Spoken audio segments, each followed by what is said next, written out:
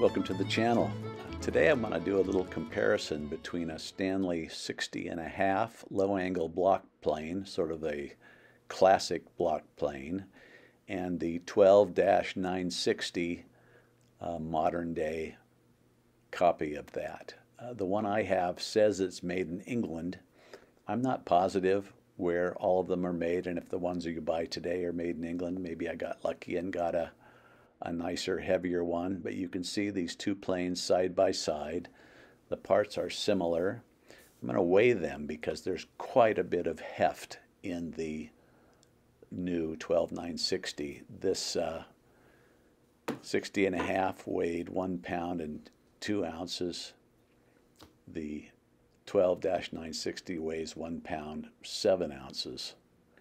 Just the body of the plane alone without any parts was at 14 ounces for the 12-960, and the 60.5 was at 11 ounces. I know that's not a lot, but it definitely feels good in your hand to have that heft. Here are the two adjusting dials. The one on the left hand is the 60.5. The one on the right hand is for the new plane. You can see it's just an adjusting knob with a threaded guide. The piece of casting that this rides in is much larger in the new plane than it is in the older plane. It seems to slide very nicely in that little channel as you screw it in and out to make adjustments for the blade. The 60.5 rides in a skinnier channel. However, I would say that the machining of the parts, and as they kind of glide together in that channel, felt a little nicer in the old 60.5. I put the screw in here to put the lever cap on and do another little bit more of a comparison about these, more of the internal parts of these. I had a little trouble getting the threads started in this old plane. The blades are very similar. I would say one is no thicker than the other. The new plane has a lateral adjuster in this little cradle here that adjusts the blade laterally, where the old 60.5 does not have that adjustment. However, you can get it right with your fingers before you tighten the lever cap. The little notches in the blade right in the notch in that little carriage. Both planes are very similar that way. Remember, these are a low angle plane. They're a bevel up plane, so there's lots of support for the blade. The lever caps are similar. The new plane has more of a round bearing point, where the old plane is just sort of a bent piece of metal, kind of a knurled look. You get these tight, though, and make adjustments on the blades. They both feel very similar. They both adjust very easily in and out. They both seem to adjust accurately in and out. And later when I cut with them, you'll see that's the point. Here I'm turning that in and out just to show you that blade advancing. That's in the new plane. As for the old plane, it's similar. The blade goes in similarly. As for the new plane, it does ride on the little notch on the adjusting area, just like the other one did. Lever cap, similar.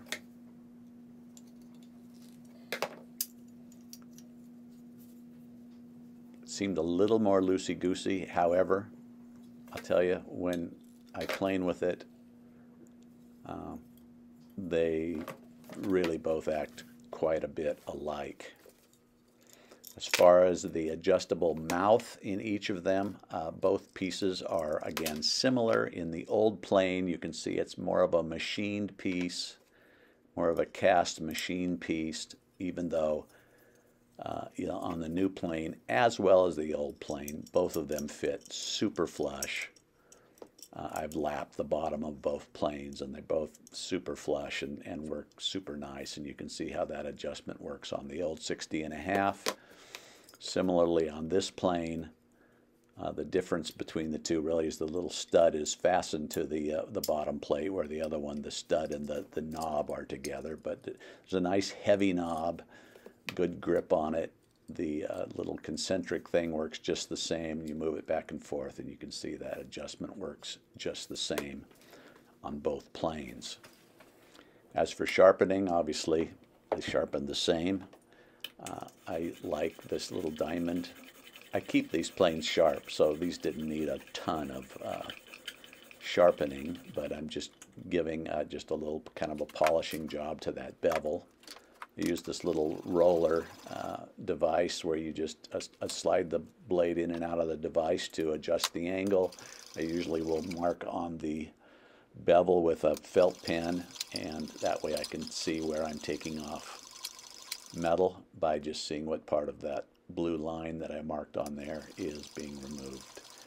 So I just give that a quick polish job on the bevel, turn it over, and flatten out the back side in case a little burr was raised. Again, these are already super sharp, and they didn't need a whole lot, but I'm just showing you here the way I do it generally is the same. Just a little water on that diamond stone, and again, they come back to perfect in just a few minutes really of this kind of an action. Just kind of put a shine on that on the bevel, and flatten off the burr on the back side that is created from this movement on the diamond stone from the bevel. That's really all I do. Now I'm going to just cut with both of them and just try to give you my subjective opinion. Here's the old 60½. It's definitely a favorite plane of mine. You can see these fabulous ribbons of wood that are coming off, just whole and perfect, and it's just silent as it glides along. It's so sharp. I like a block plane. You can hold them in your hand, and it feels like you've got a lot of control. Here I am using it as to chamfer some edges, which is probably what I use a block plane more than anything for, and you can see that it's taking off perfect little strings of wood. I gave it just a short test on end grain up against the end of this board just to see how well it took that off, and it seemed to level that out very nicely. I also tried just a little chamfering on the end grade. It's something else I tend to do a lot with a block plane, so I was going to just test it out. And, you know, hard to have much of an opinion other than to say the 60½'s always been a favorite of mine. It's a classic, and it works like a million. Here's the newer plane, the 12-960. Again, the Stanley numbers, I have no idea where those numbers came from. I don't know where the other number comes from either, but it's called a 12-960 now. Again, the one I have is made in England. I think I've heard that the newer ones are either made in Mexico or China, so maybe they're not as good, but I think they can be tuned. You can see it's taking off beautiful ribbons of wood as well. I'm also using it to chamfer. You can see it takes off great little strings. And I have to say, as far as my opinion of these two planes, I think they operate almost exactly alike. I think I like the new one better because it's heavier, and heft in a plane always seems like a good thing. And I know it's only a few ounces, but it really feels good to use it. And again, mine being made in England, perhaps it's better than the newer ones today.